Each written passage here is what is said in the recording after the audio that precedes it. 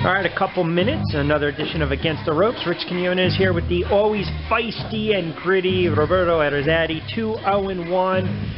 I got to tell you something. You started your career up with a draw. You've won 2 in a row. You're getting your feet wet a little bit. I know we're going to see you in action a couple weeks. Tell us about your fight, what's going on, and how training's been. Well, right now we're trying to figure out the date, the official date of my next bout. It's probably going to be September the 19th in the Joey Park in the Harris Casino. That's pretty much like my backyard right now. So I'm kind of trying to figure out my opponent, and I'm willing to fight whoever. I'm just here and training every day, and I'm just waiting for an opportunity. Anything you're doing differently this camp? Anything you're working on? Any certain techniques that you've taken away from your last 2 fights? Both have been some W's, but anything you worked on specifically? To try to, I'm pretty much like a slow starter, so I'm trying to like pick up my pace as soon as the bell rings.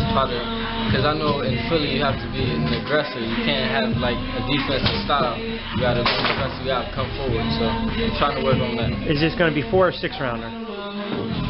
This one was going to be 4, and I'm trying to work my way up to a 6 rounder. Probably like in the next 2 fights, I'll be in the 6 round.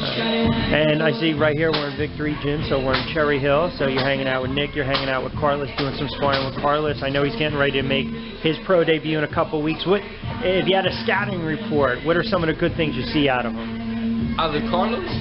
Oh, Carlos is all the time just beast, man. He's just like, I seen him from like a wrestler to, he started his like wrestling career, but then he transformed to a boxer. I seen him like pretty much like made himself a better fighter as he went along. Like he has more amateur fights than me, but I have more experience than him. But I see him like more technical, more like focused on his game plan in every fight. Going back to you for a moment, do you feel that since a couple of your fights have been 4 rounders and you're still young in your career, do you even look at a feeling out process in that first round? Because you're kind of an aggressive fighter. Once you start to let your hands go a little bit, you like to mix it up. Yeah, really, I just like to see my opponent, his reaction of what he throws, like try to, cause I'm pretty much, I could box, I could counter punch, I could brawl, I could do whatever. I could like go forward, go backwards, fight backwards, all around. And pretty much I try to feel my opponent out, try to feel like if he's powerful or not, then go from there. Any shout-outs before we let you get out of here?